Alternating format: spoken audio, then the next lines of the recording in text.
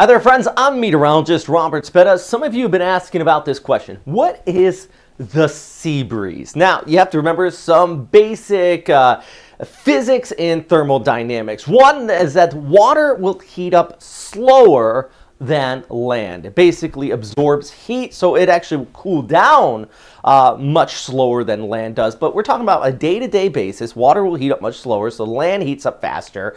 And what happens is that as that takes place, this actually creates an area of low pressure over land.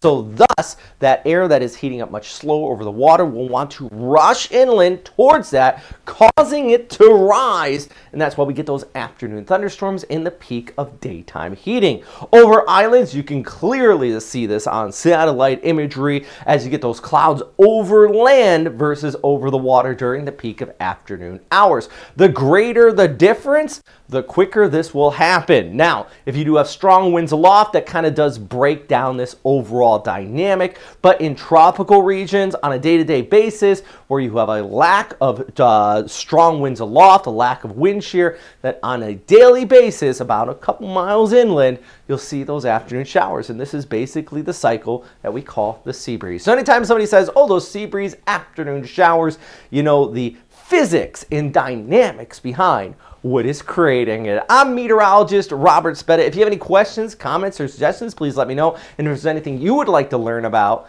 please shoot me a message and we'll try to get that into an update. All right, stay safe out there.